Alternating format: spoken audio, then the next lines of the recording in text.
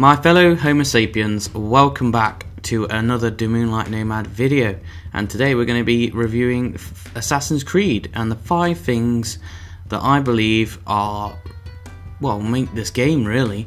Like, this game is so much fun. I'm having such a great time with it at the moment. With, you know, I haven't done any Destiny videos in a while, mainly because I haven't really played Destiny in a while due to being busy or playing this, to be honest with you. I'm enjoying this game so much. It's actually really fun, and it just feels a little bit different to the rest of the Assassin's Creed. It just feels bigger and better and a lot less glitchy, if I'm honest. But I don't know what it was like when the game actually came out first. Obviously, I've got this game for Christmas, so I'm a bit behind with everyone, and you probably already know a lot more than I do. However, I am still going to talk about this video in the top 5 things that I enjoy about it, and we're going to go from the top. So there is a huge open world map. I've not unlocked all the sectors, but I like the fact that the sectors have like levels that you need to be before you can actually do any damage or anything without being killed within like 2 shots. And I like that. I like that you have to be a certain level before you can jump into that area of the map. I mean, if you're really good and really stealthy, I'm pretty sure you could go through the entire the sections of the maps without actually killing anyone, but it's a bit risky, and as soon as you get spotted, that's pretty much instant death. Do you know what I mean? So it is fun. I like the grind of it, if I'm honest, because it takes a while to level up. So it's really giving me that sort of urge to do the side quests and get them done and just have a lot of fun with it. Like crafting materials as well, that's another thing that I'm really enjoying. And it's just a good way of also getting XP as well as improving all your equipment and gear and that. So yeah, like, it's really fun, that aspect of it. Now, like, moving on from there, we've got the environment, and honestly, it's fantastic. Like, and the fact that you can change night to day with just literally a hold of the big PS4 button. I don't know what it is for Xbox, but the environment's just so beautiful. Like, I'm a big fan of the Egyptians anyway. Like, I loved it in school. It was one of my favourite subjects. And I just love the culture and all the... It's just the glitz and the gold and the brutality of it all as well. Like, you know, you got your slaves and stuff like that. I'm not saying I like slaves. Let's not venture down that dark path, shall we?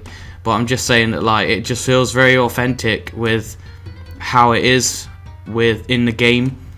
Like, there is slaves, and there is, like, obviously your abusive sort of guards and stuff like that will just pick on the weaker ones. And you've got all your, obviously, your animals that will attack you as well. You can tame some of the animals as well, which is actually a really good feature in the game as well. You can only do certain animals though. Like, I tried to do it with a hippopotamus and it just did not work. I ended up putting it to sleep and running because there was like 3 of them around me. So yeah, there's certain things like lions and hyenas and stuff like that that will follow you and help you out in battle and stuff like that. And it's just really fun to do that.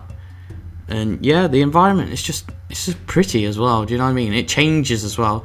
And the deserts are really fun. Like, if you stay in the desert too long, you actually start hallucinating, which is obviously a realistic sort of feature into the game.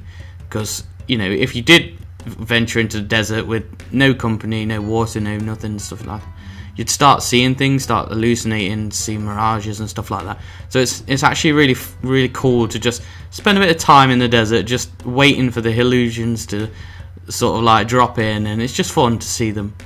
So there is that kind of aspect to it as well. Another cool feature that they've added into the game is enemy health bars. Now, this is no strange thing. They've always had health bars on enemies.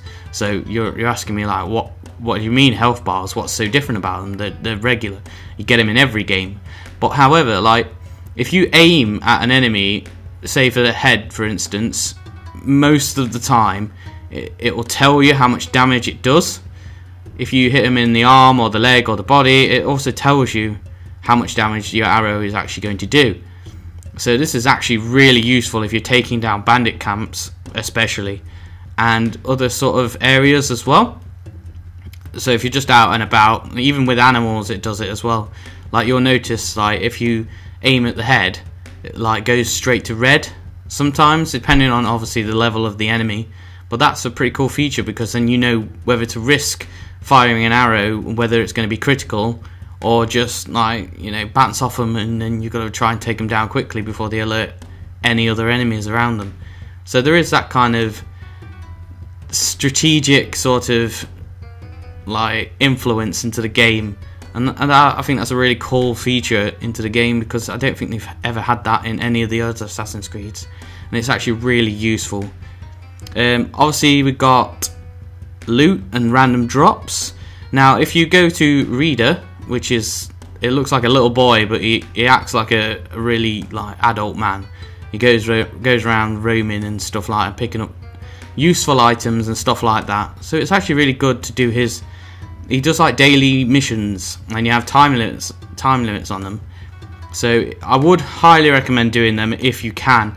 Now he does drop different level ones. Like yesterday I had, I think it was like a level 31 mission to do, and obviously I was only a level 28, so anything that I tried to kill would just annihilate me in 2 shots. So I kind of just gave up on that one. However, I did one today, and it was, I think it was about level 25, so it's easy enough for me to do. But sometimes the loot drops on it are so random, like it's still got the whole like uncommon, rare and legendary, and the sort of like purple, exotic, platinum, high level stuff. So, and I actually got an armor that makes me look like a mummy. It just looks awesome. Some of the customizations you can do on your weapons and your armor, and even your mount, to be honest. Like you can have different sort of mounts. You have camels, horses. Like at the moment, because it's like an Easter egg to Final Fantasy 15. There's a mission in it where you have to go to a tomb and unlock it.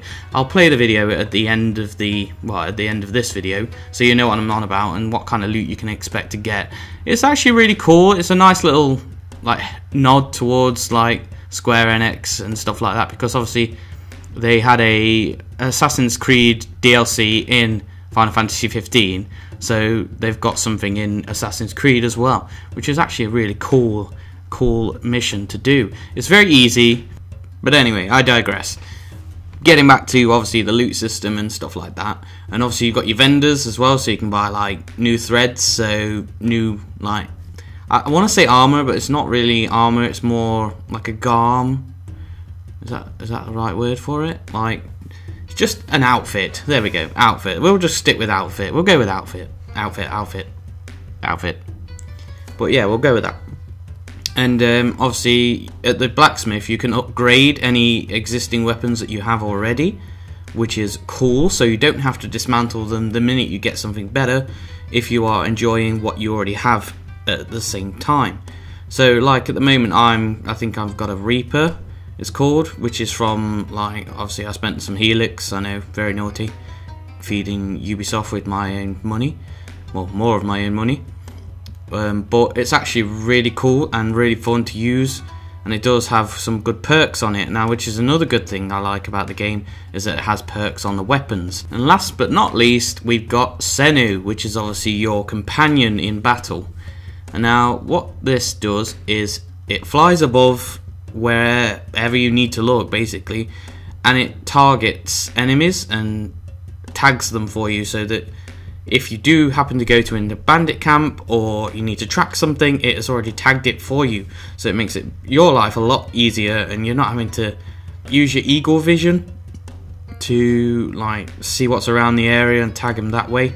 This way you have a much more bird's eye view. There's also a perk that will allow Senu to actually help you in battle as well. It'll stun enemies for you. I've just unlocked it, but I've not actually used it yet, but I'm looking forward to seeing how well that goes actually in battle. So that about does it for this video. Obviously I will be continuing the one a week at the moment, although I have some great news coming up soon that some of you probably already know about. However, I'm going to be sharing it with the rest of you in probably a couple of weeks. But it's some big news, and it's a big step in the right direction for me, my channel, and obviously you guys at home that love watching my videos, or like watching my videos, depending on, you know, how much you actually enjoy watching my videos. But I do super appreciate all your support and everyone that watches my videos and leaves a like and subscribes and all that jazz. I really appreciate it. So thank you very much. I'm going to leave a video at the end for you to watch that mission. And take care, fellow Destiny Seekers.